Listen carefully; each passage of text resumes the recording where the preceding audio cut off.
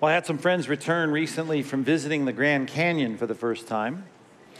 And like most, when you go to the Grand Canyon for the first time, they were in awe of all that they saw there. Now, I must have been in a bad mood because my wry response was, well, you know, it's just a big hole in the ground. To which they responded very insightfully, yeah, Pastor Mike, but it is a really big hole in the ground. I'm like, yeah, that's true. Now, there's something about sensing your own smallness when you're in the presence of something so grand, something so big, something so vast. And that's a good thing because it's easy for us as human beings to think we're all that we're big stuff, that we are the most important thing in the universe. But in reality, that kind of perspective building experience, that sense of awe, that sense of wonder is a really good thing for us as human beings because we're not all that and we're not all that big and we're really not the most important thing in the universe. I guess a lot of things will do that for us, even here locally, kind of driving over the hill there at Golden Lantern into Dana Point on a day that's really clear, seeing the vastness of the ocean and just thinking, wow, it's just so immense, that's huge. Maybe driving through the desert out in the middle of nowhere and pulling over and looking up at the stars on a cloudless night and seeing stars you never get to see when you're here in the city and seeing the Milky Way kind of strung completely over your head and it looks like a cloud. It's just an amazing sense of your own smallness. It recalibrates who we are, certainly in light of who we know God is in Scripture. That's very helpful. There's been an experience that has been recalibrating our sense of smallness and God's bigness that has been the common experience of people for millennia. It's something very simple, something maybe we haven't given a lot of thought to, and that's a thunderstorm.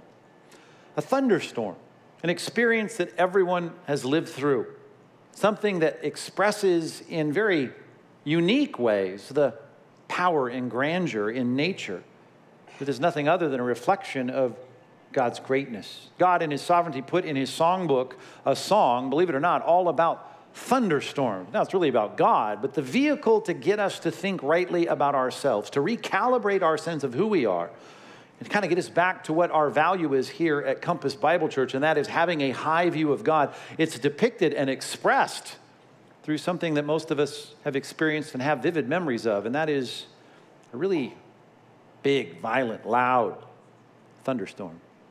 Take a look at this passage with me if you would, and it is interesting that we would look at Psalm 29, understanding that this disruption, this strange weather event that we know is a violent expression of weather, is post-fall. And it's important to remember that, I assume, that we're looking at something here in the text that makes us think rightly about God, but even so, though it may be intuitive for godly people to see things like that and be drawn to worship God, it's a strange thing because we didn't have earthquakes, we didn't have typhoons, we didn't have tornadoes, we didn't have storms before the fall. And I would say this, when it comes to meteorological situations like we have in a thunderstorm, we didn't have any of that until after Genesis 7 in the post-diluvian world.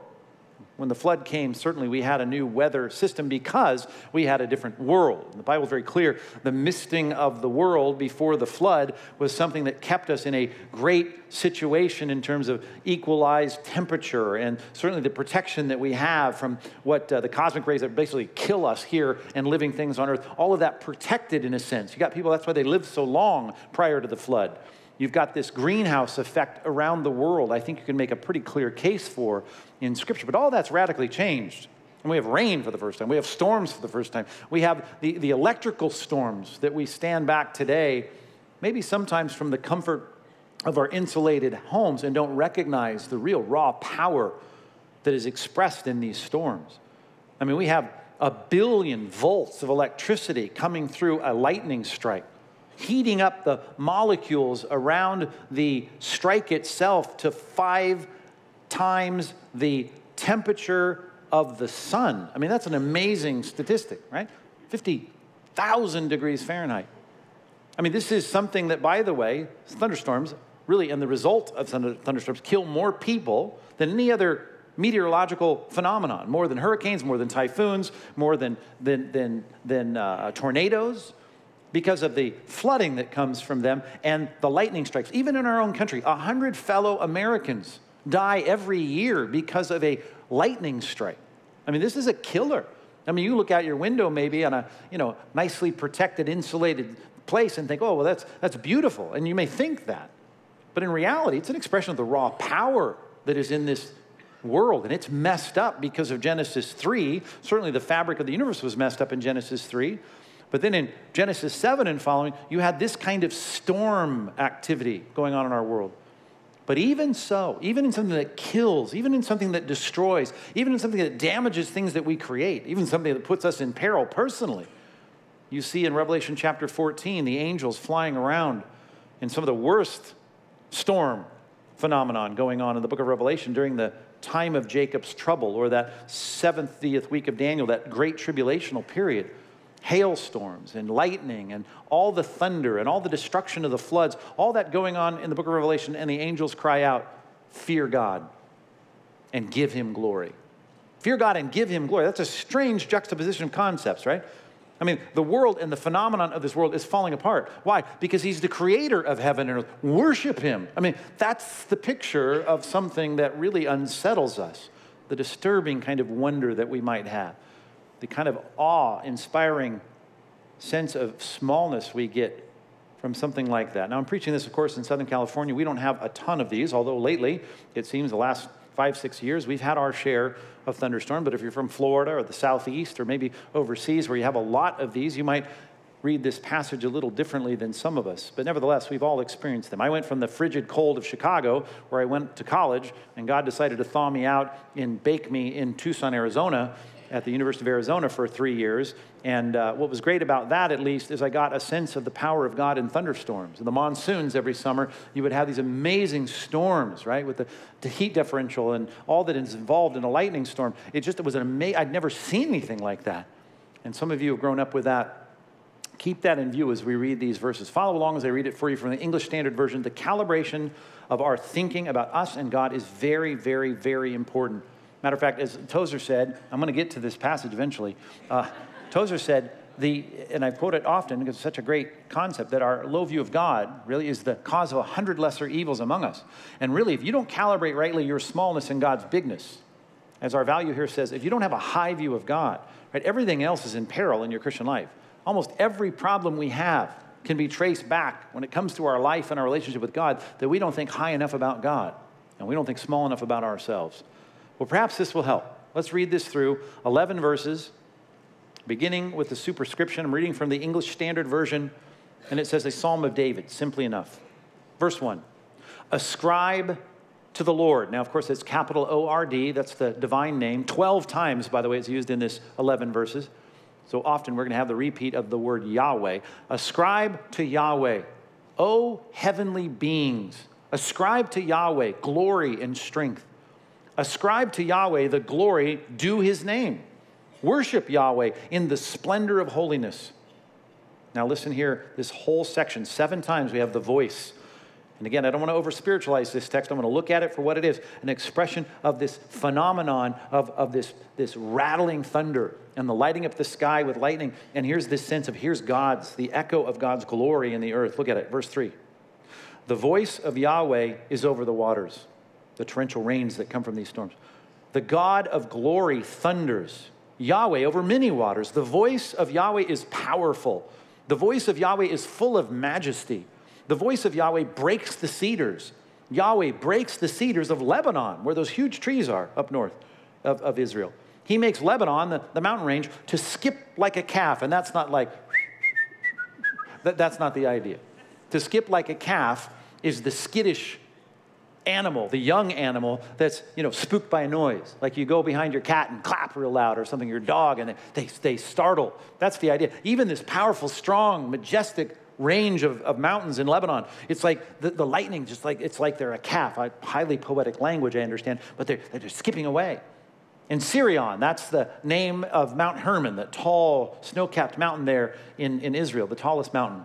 And that's going to skip like a young wild ox. Right? It's just this skittish, scared. The voice of Yahweh flashes forth flames of fire. There's your lightning. The voice of Yahweh shakes the wilderness. You ever been so close to the thunder, just rattles your clothes like a big subwoofer, from Best Buy?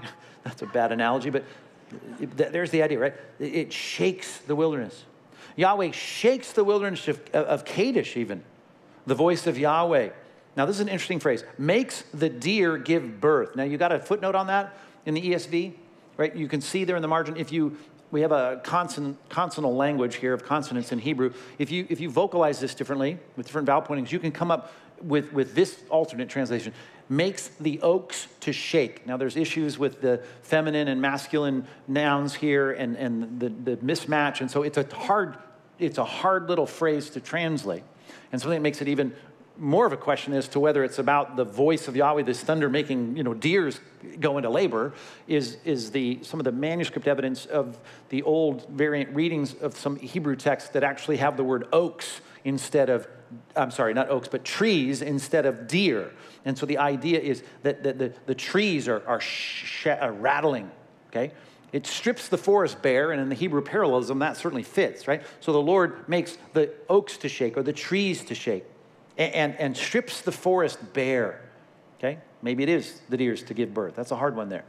In his temple, now again, we're assuming it's the heavenly beings of verse number 1, the throne of God. They all cry, what? Glory. God is great, right? Kabosh.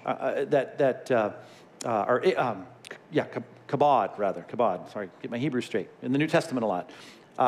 Kabod means the heaviness, the grandeur, the gravitas of God. They say God is big, God is great.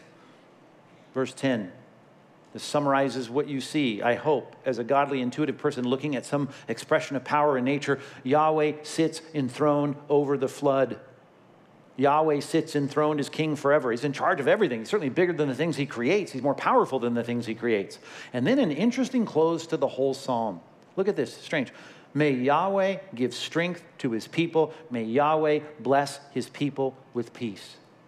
And like you having to calm your kids for the first time that they had to try to sleep through a thunderstorm. I mean, you understand what they need is strength, right? Be strong, go in there. You can go to sleep, peace. That's the picture here, which, by the way, the rabbis used to talk about how this was a psalm that was read to children and families when there was a thunderstorm in ancient Israel. And that's the picture here of God graciously giving peace and strength to his people. But the picture of the voice of God, the loud clap of thunder, the rolling thunder, verses 3 through 9, that's the picture. All of it is a depiction of God's greatness. Let's start with verses 1 and 2. Make 3 quick observations here today as we look at this psalm. First of all, let me just at least underscore the word ascribe. It's kind of an accounting word, if you will. Ascribe, to credit, to give someone their due. You owe him this, right? Ascribe to Yahweh. And then you might have another footnote on this phrase, oh, heavenly beings. It's the Hebrew phrase, Ben Elohim. Ben Elohim, sons of God, sons of Elohim. That phrase, used certainly in Job, and it's used other ways in other places, but usually referring to angelic beings. Some think it refers to, foreign gods. But I think the context, certainly as it ends with the temple inhabitants in verse 9, not the earthly temple inhabitants, but the heavenly temple inhabitants crying out glory. I think we're talking about angelic beings here.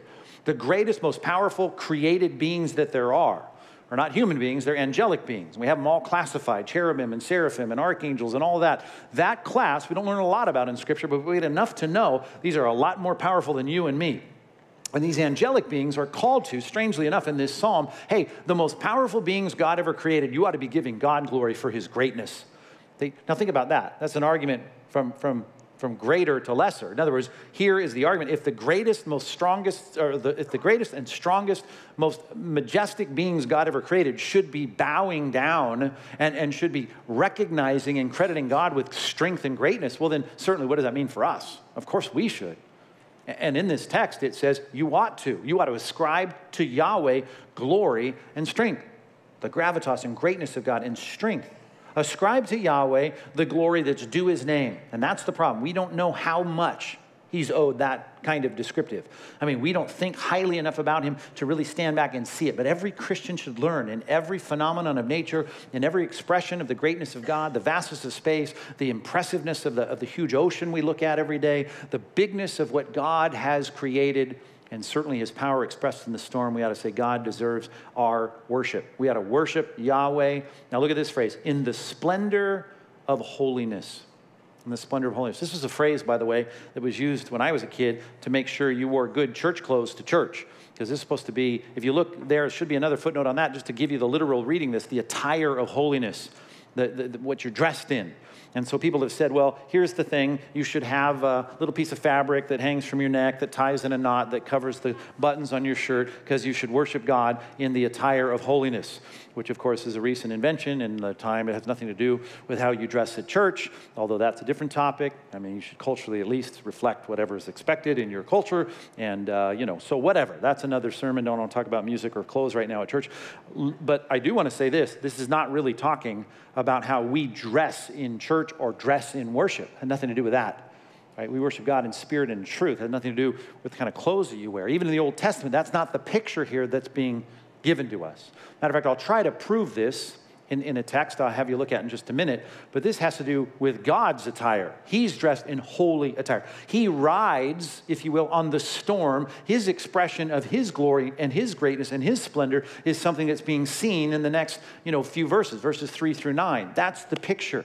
And as a matter of fact, that Hebrew word there, in, could be translated for. We worship the Lord for the attire of his holiness. And now we're going to explain what that is. One of the things that he puts on, that he shows his greatness and majesty and glory in, is things like storms, an electrical thunderstorm.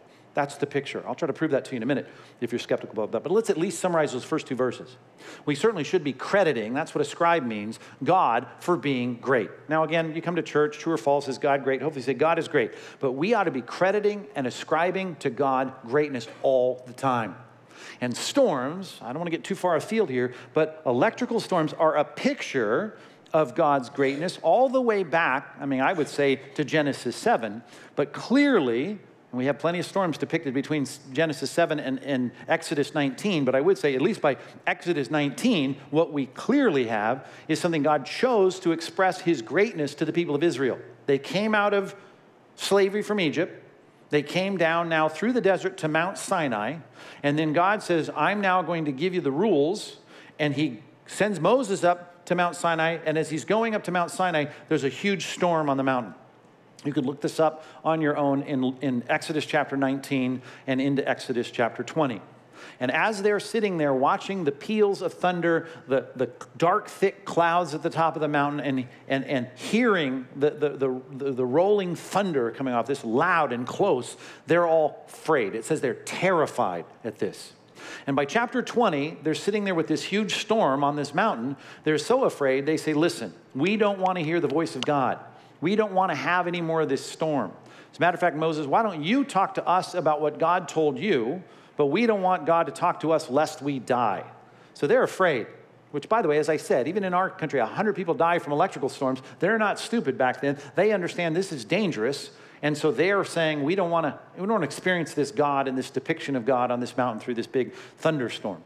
And so Moses, right, comes and says this to them. After recognizing what God wants to communicate to the people, as the prophet of God, here's what he says in Exodus chapter 20. He comes back and he says, verse 20, this is 2020.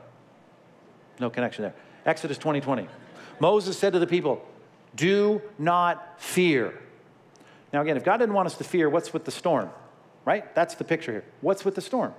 God is certainly depicting his greatness, but what did he just do? He took them out of Egypt as his people, his covenant people, which he says in Deuteronomy is because he set his love on these people, just graciously, without merit, nothing they did, not because they're the greatest nation. He just chose to love them, build a covenant with them, starting all the way back to Abraham, and he brings them out of Egypt.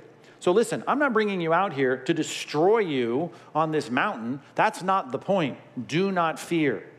Here's what Moses now says to the people.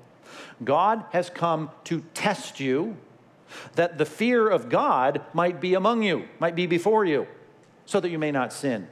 Now, this is weird if you think it through logically, right? I'm scared of this storm that's supposed to be expressing God's greatness. You just told me, don't be afraid, because it's not here to make you afraid. It's just here to make you afraid. That's really what's going on in the passage.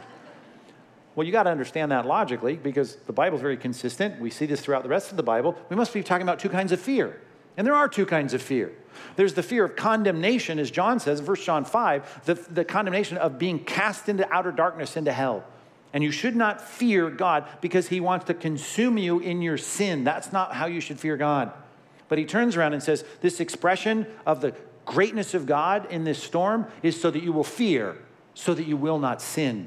So that you can have a perspective on me that is so high that you recognize that that great God that could destroy you in a moment with a zap of one lightning strike is a God that wants you to remind you how powerful he is. Now, he's good because he just took you out of slavery in Egypt, and he wants to lead you to the promised land. That's the whole promise of all this. I'm going to take you into the promised land, but I want you to fear me along the way. You may understand that there's a fear in the Bible that's appropriate, and there's a fear in the Bible that's not appropriate when it relates to God. And most people today say, well, fear is bad. I don't want to feel fear because fear is an uneasy feeling, so we don't have any fear toward God because I can look at 1 John 5, and it says, oh, perfect love casts out all fear, so I'm not going to fear. But if you think that way, you're thinking simplistically, and you don't understand the distinctions in Scripture. Scripture is very clear. You are to fear God. It's the beginning of wisdom. Fear God, fear God, fear God. It's all over the Bible. What kind of fear is that? It's the kind of fear that you might have recognizing the awesome, transcendent power of God that is expressed in things like thunderstorms. It's just a picture, but it pictures the greatness of God having all authority. C.S. Lewis did that well in the Chronicles of Narnia. You might remember, as Christ, the King of Kings and Lord of Lords, is depicted as Aslan, this great lion. And Lucy and her sister and brothers go through the wardrobe into Narnia, of course, in this whole analogy and parable, if you will, of Christ and the kingdom. And as they get there, Mr. Beaver comes up and takes them the tour through the land, and they ask a lot of questions. And they find out that there's a king of Narnia, and they want to meet the king. And they find out through their tour guide that the king is a lion and not a person. And Lucy goes, well, I would think that the king would be a man. That was my thought. And is he safe? And he said, well, he is a lion. And she said, well, I would be quite scared to meet a lion, she said, little Lucy. And Mr. Beaver says, well, you should. He said, and I'll quote this, well written, and you will be afraid. For if anyone can appear before the great Aslan without their knees knocking, well, they're either braver than most or they're just silly. And she says, well, then he isn't safe. And Mr. Beaver says, safe. Who said anything about safe? Of course he's not safe, but he's good. There's the juxtaposition of Exodus 20. God's goodness is demonstrated before you. He's just taken you out of Egypt. He wants to take you to the promised land. But who said anything about a domesticated deity? Who said anything about him being safe? You've got to fear God. You ought to worship him with trembling. I mean, that's the whole point of Psalm 2. You tremble. Serve the Lord with that trembling fear. Recognize his greatness. If you've bought into the 21st century evangelical lie that God can be brought down to your level and he's just your, buddy upstairs and Christ is your homeboy and all that stuff we talk about from time to time and pulling him down to our life coach, our genie, our butler, we've misunderstood the Christ of the Bible. We've misunderstood the triune God. God is a great, holy, awesome God. We've got to fear God because of his greatness and his power. And sometimes storms like this that kill people should remind us of his greatness. Just like that electrical storm in Exodus chapter 20. In verse number 1 of our passage, it speaks to heavenly beings. And I couldn't help but think about a passage that I hope you think of if you know your Bible well. In Isaiah chapter 6, when heavenly beings are worshiping God, and here is a man, Isaiah, able to see that. I'd like you to look at this for just a second, if you would. Turn with me to Isaiah chapter 6. Get your eyeballs on this text. Let me walk you through this afresh if you haven't read it recently. In Isaiah chapter 6, we're going to have the heavenly beings that are spoken of in Psalm 29 worshiping God. And Isaiah doesn't have to tell them to worship God. They're going to do it. But it's an interesting situation of someone recognizing in this vision the greatness of God and responding to it the way that we ought to. It may not look like a passage that says ascribe to the Lord this and ascribe to the Lord that, but I guarantee you, here we'll see Isaiah ascribing to the Lord a lot of things. Let's start in verse number 1. In the year King Uzziah died. Just like any leader in any organization, you get long-term leaders that stay there a long time. There's a lot of stability, a lot of security that comes with that. Uzziah had been the king for 52 years in Judah, and he was very, very prosperous in that regard, and the nation did well. But one of the downsides of consistent leadership is a lot of people can get complacent, which certainly the first 5 chapters of Isaiah speak to, and that they were morally complacent. There was a lot of problems, and Isaiah was pointing all that out, saying God's going to judge these people if you don't repent. But now after 52 years, as King Uzziah dies, he has this vision and he sees the Lord sitting upon a throne. Not a park bench, not a folding chair, not a stool. He's sitting on a throne.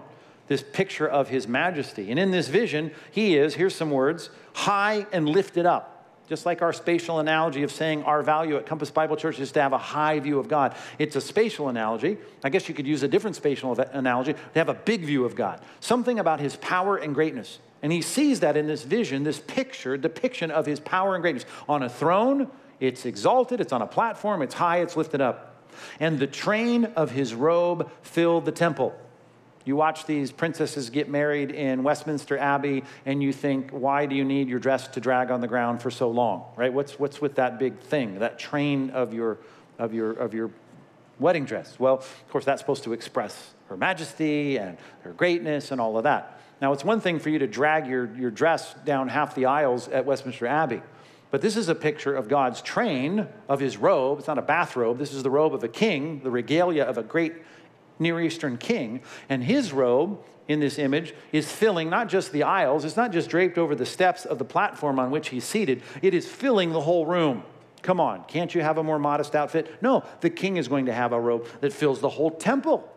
And more than that, if I can skip ahead for just a second, in verse number 3, look halfway through it. The whole earth, it's not just the heavenly temple that fills by his train, it fills the whole earth. The whole earth is full of his glory. Now go back, at least on the worksheet. I'm not done with Isaiah 6. I want to point out a couple more things. But look at that phrase in verse number 2, the bottom verse number 2. Worship the Lord in the splendor of holiness, in his holy attire. I said I'd try to prove this to you.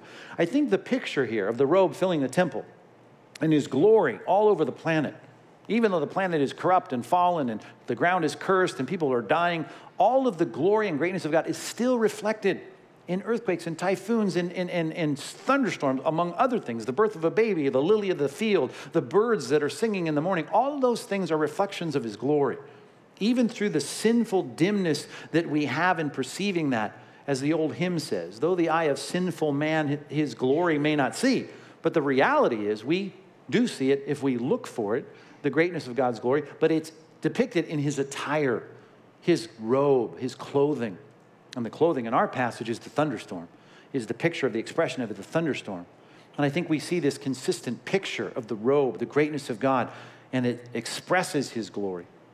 Above him, back to verse 2 in Isaiah 6, stood the seraphim, the cherubim or the cherub, singular, cherubim, plural, seraph, singular, seraphim, plural. That's some high-ranking angel.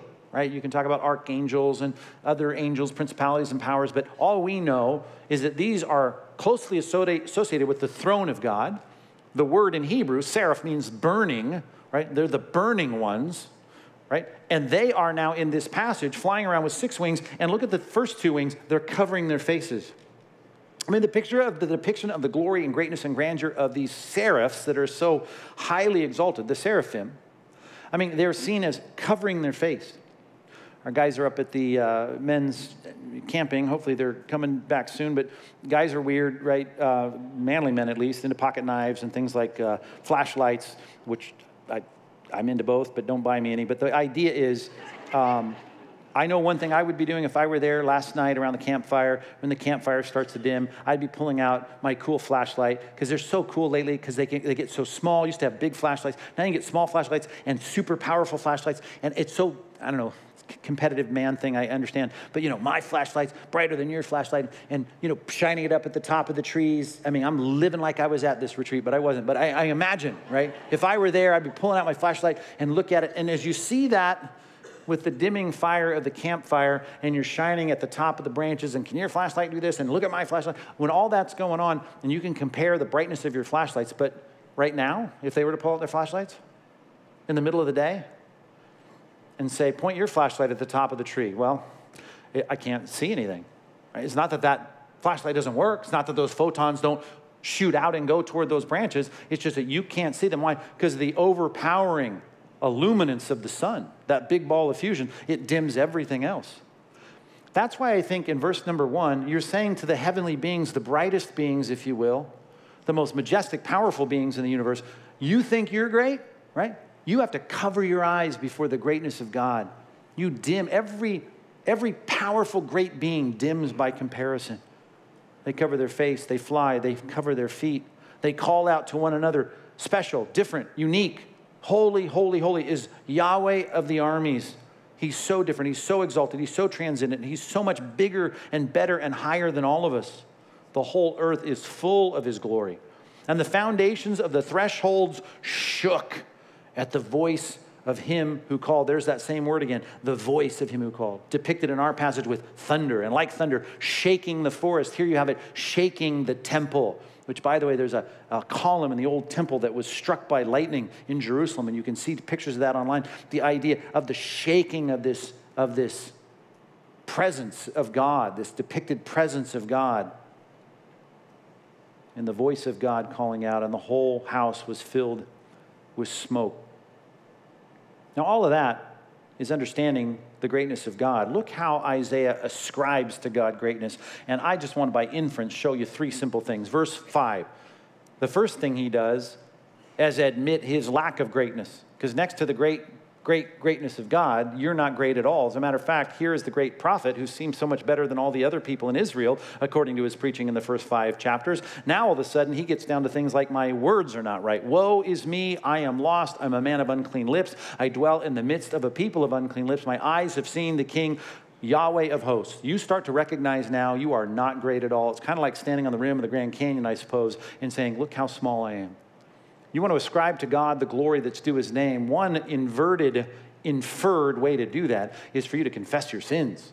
One way for you to do that is to say, look how not great I am. The greatness of God reveals the smallness of us in a moral, ethical sense as well. God is so perfect, so holy, so pure.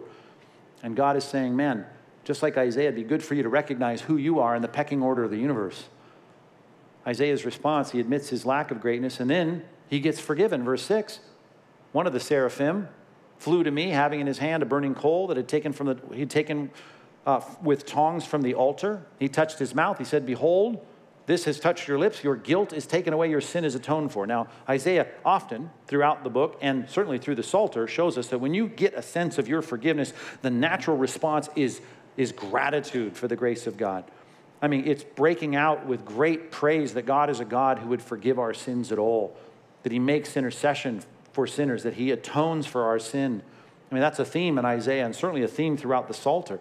To ascribe to the Lord is not only to say, I ascribe to you greatness by recognizing that I'm not great, and I ascribe to the Lord greatness by recognizing that you have anything to do with me, that you would forgive my sins, that you would say to a sinful people at the base of Mount Sinai, I want to have you be my people. I want you to be my covenant people. I want you to enter into relationship with me.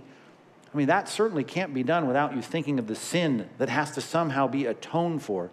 And so it is in verse 6. And then lastly, verses 6 and 7. And lastly, in verse 8, I heard the voice of the Lord saying, whom shall I send and who will go for us? And Isaiah said, well, what's on the docket? Let me see. I'll check it out. Tell me what the mission is. Right? Do you see that there in verse 8? No, Pastor Mike, because it's not there. Well, he didn't even wait to find out what the details were. He's going to get the details in verses 9 and following, but he says, hey, you got something that needs to be done? Here I am, send me. To ascribe to the Lord glory and strength, to ascribe the glory that's due his name, is to respond to the greatness of God by seeing your own lack of greatness, to recognize that God is a gracious God, even to reach out to you and want to have a relationship with you. You certainly should be grateful for his grace. And then lastly, you ought to acknowledge his kingship, that he's completely in charge by confessing and ascribing to him that you're his servant. I'll do anything you want. We talk about around here the acronym ATAPAT. ATAPAT, anything, any place, anytime, is the right response of someone who sees the greatness of God. And we don't have to see the details before we say, well, God, I'll think about it. I'll consider the request. Let me see what the mission is. We say, God, anything you want from me, any place you want me to do it, and any time you want me to do it, I will do it. Here I am, send me. I mean, look at that. Invert it. God is unfathomably holy. God is unthinkably gracious. God is totally and completely in charge. To ascribe to God the greatness that is due his name certainly infers all those things. My confession of sin, my praise for grace and mercy, my willingness to do whatever he asks. Ascribe to the Lord, heavenly beings. Ascribe to the Lord, people of Compass Bible Church. Ascribe to the Lord glory and strength.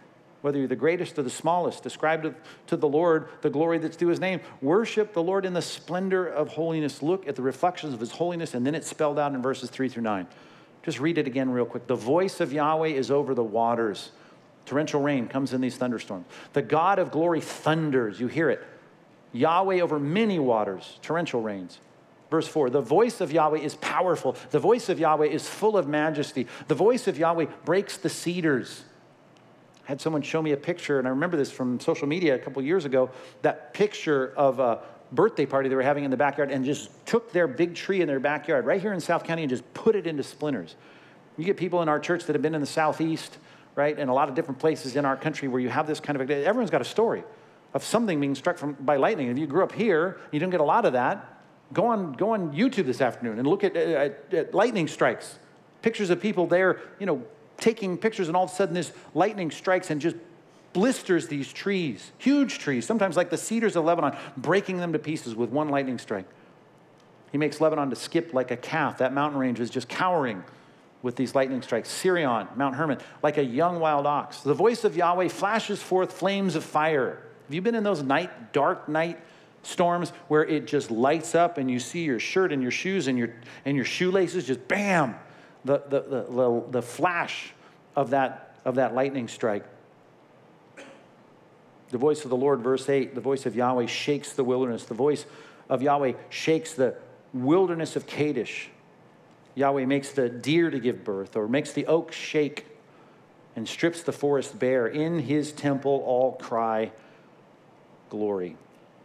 There are 16 million thunderstorms on this planet every year. 1,800 thunderstorms, they estimate, are going on at any given time. So right now, around the world, 1,800 thunderstorms are taking place with 50, note this, 50 lightning strikes every second on our planet. Think about that. So 1 Mississippi, 2 Mississippi, you had 100 lightning strikes happen in those 2 seconds all around the world. There are 1.4 billion lightning strikes a year.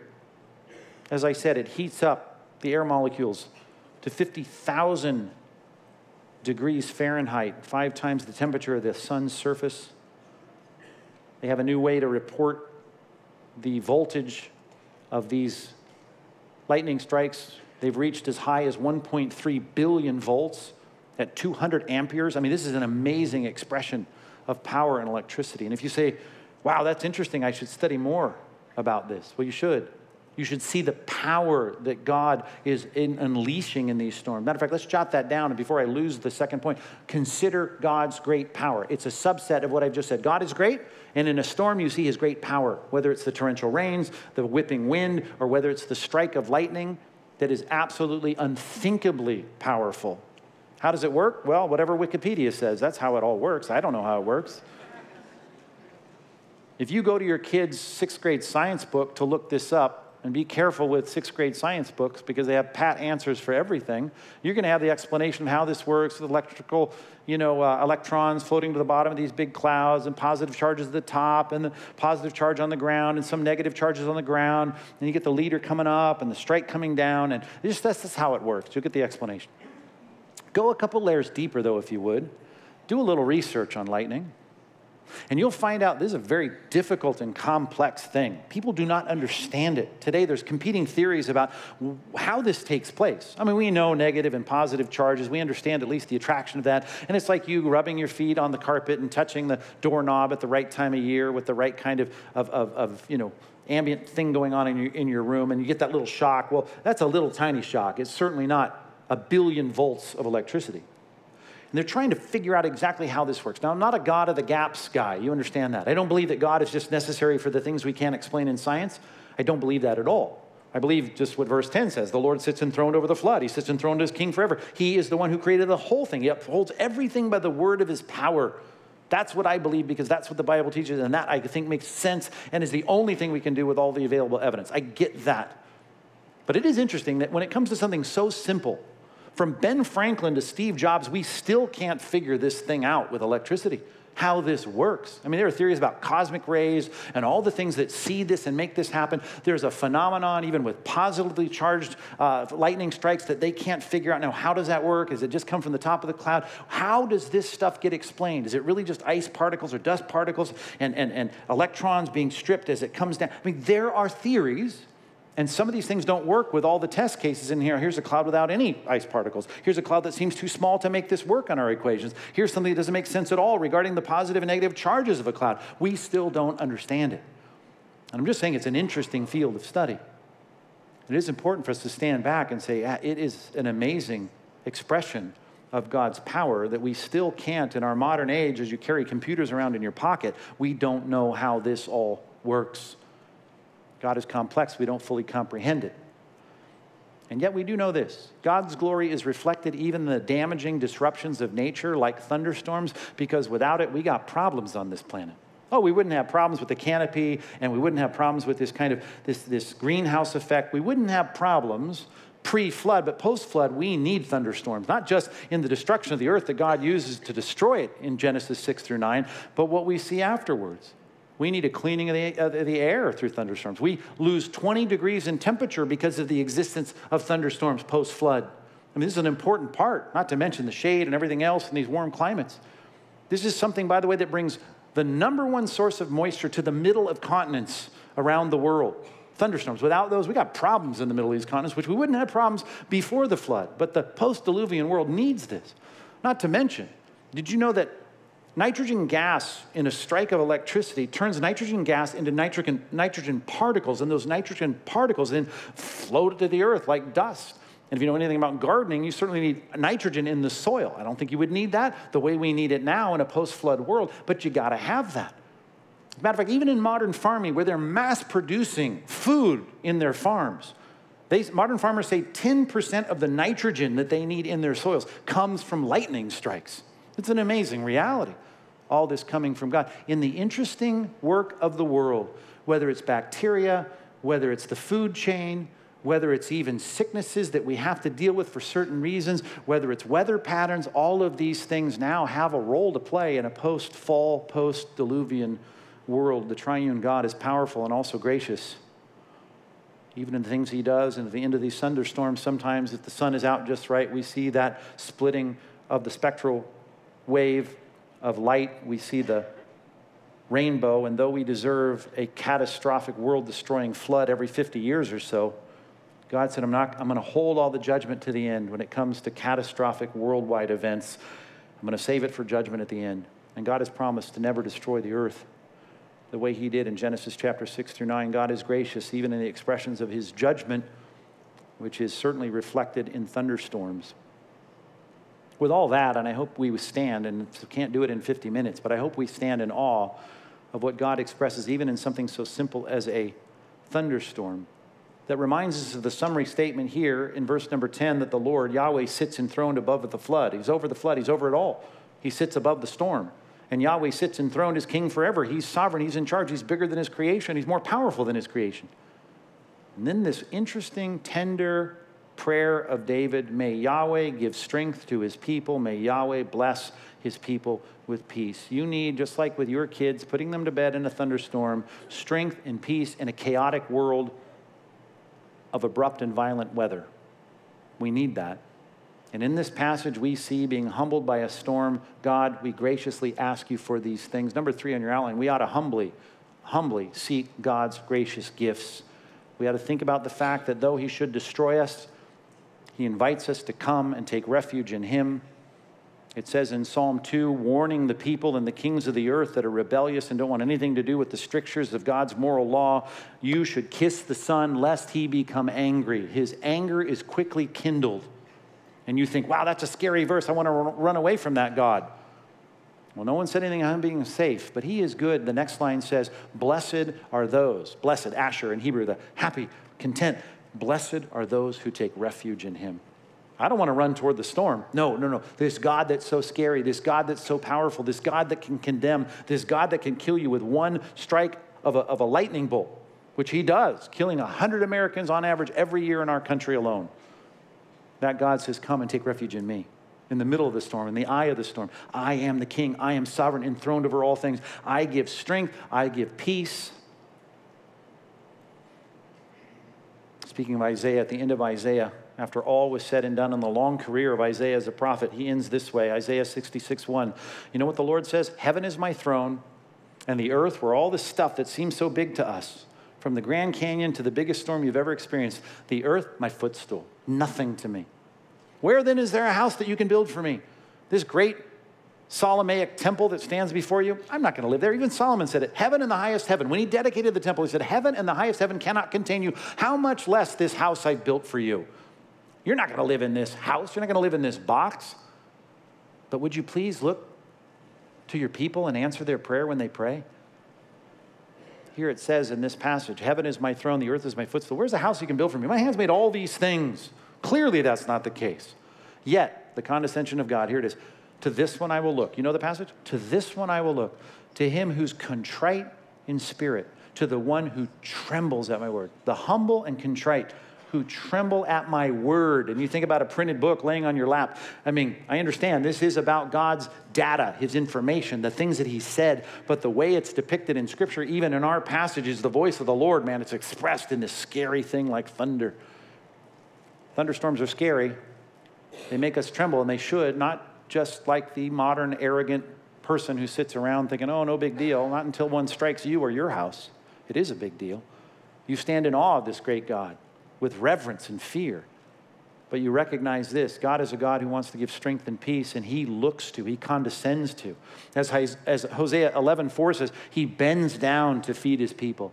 He's so powerful, but yet he tenderly, like a shepherd, carries his lambs on his shoulder. He is calling us. While you might feel like it's like this, God's saying, I'm scary, but come, come, come. I'll give you rest. My yoke is easy. My burden is light. Come to me. I'll give you strength. I'll give you peace. Speaking of storms, there was an electrical storm. You can be quite sure it was. In northern Israel on the Sea of Galilee, Jesus in Matthew 8 is asleep on the cushion. You might remember it was a bad storm. Even seasoned fishermen were scared. And they finally went in and woke up Jesus asleep on the cushion. They said, wake up. Don't you care that we perish? Aren't you afraid we're about to die? Aren't you concerned about us? Don't you care about us? And I preached this many times, and I've referred to it many times. But you remember, it is a rebuke from Christ. You of little faith. Right? This isn't just I'm upset because you woke me up from my nap.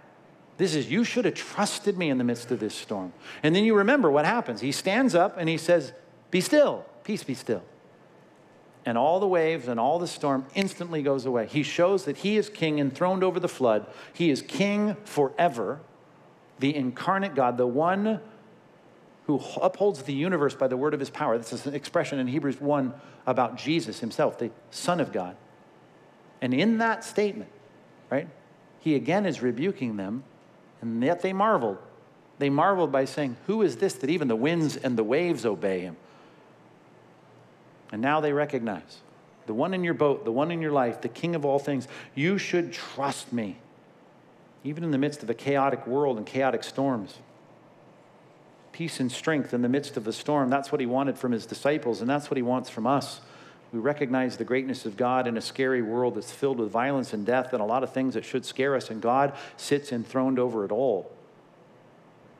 I'm going to ask you to do something unique here. I don't normally do this, but if you're a note taker, jot this down before you do this for me. Job chapter 36, verse 24. Job 36, 24 through 37:5. Did you catch that? Job 36:24 through 37:5. Don't turn to it, but if you would, I want you to think, as we humbly seek the gracious gifts of God in light of something like this, I want to read this to you, and if this seems weird to you, I'm sorry, but I'd love for you just to close your eyes. And before I make you close your eyes, and you imagine the scene I'm about to read to you, I want you to know this is Elihu. Elihu in Job is the fourth friend, not his three friends that were miserable counselors, but one that comes in at the end. He's younger. It's the only one that the Lord does not rebuke. The only one that does not have some kind of corrective. So these words are true. These words are right. These words are right on with the God of the universe, the God of the storm. But I want you to listen to these words. Close your eyes if you would. It's not too weird. Imagine this text as I read it for you, okay? Here it comes. Remember to extol the Lord's work, of which men have sung. All mankind has looked on it, and men behold it from afar. Behold, God is great, and we don't understand him. The number of his years are unsearchable, for he draws up the drops of water. They distill his mist in the rain, which the skies pour down and drop on mankind abundantly. Can anyone understand the spreading of the clouds, the thundering of his pavilion? Behold, he scatters his lightning about him and covers the depths of the sea. For by these strikes of lightning, he judges people and gives food in abundance. He covers his hands with the lightning, and he commands it to strike the mark. Its crashing declares his presence. The cattle also, that he rises. At this also my heart trembles. It leaps out of its place. Keep listening to the thunder of his voice and the rumbling that comes from his mouth. Under the whole heaven he lets it go, his lightning to the corners of the earth. After it, his voice roars. He thunders with majestic voice, and he does not restrain the lightning when his voice is heard. God thunders wondrously with his voice, and he does great things that we do not comprehend. God, give us a higher view of you this morning, even as we consider a weather phenomenon that we don't experience very often here. Maybe for us, it'll be the destruction of a really bad earthquake. And of course, we lament the loss of life, whether it's someone getting struck by lightning or devastation of an earthquake, but we've got to stand back and intuitively, as your people, say, great is the Lord. He sits enthroned above the flood. He sits enthroned above the typhoon. He sits enthroned above the tornado. He sits enthroned before the earthquake. He sits enthroned above all things. Everyone in the temple in heaven cries glory. Even in Revelation 14, as the world is coming unhinged, the angels sing, fear God and give him glory. The God who made the heavens and the earth, worship him. God, we worship you not because you're a capricious, angry deity trying to offer you gifts and offerings and food so you won't strike us dead. We recognize that your expression of love for us couldn't have been more poignantly, carefully, demonstratively given than it was on the cross of Jesus Christ, that all the wrath, all the lightning, all the pain, all the eternal torment poured out on Christ, the King, who stood in our place, that now allows us to come to the foot of this mountain. Oh, if they were scared at the base of Mount Sinai, as the writer of Hebrews says, how reverential, how filled with awe should we be as we come to the heavenly Zion, the place where you live, and we recognize in festal gathering with thousands and myriads of angels, all of them, even the seraphs, the seraphim bowing down before you, calling out, holy, holy, holy. God, we recognize your glory reflected in this world, even the things that scare us. We stand in awe of you. Elevate our view of you today and let it get us all in the proper perspective, how small we are, how dependent we are, how reliant we are. God, elevate our view of you today. Let us ascribe to you the glory and strength that's due your name. In Jesus' name we pray. Amen.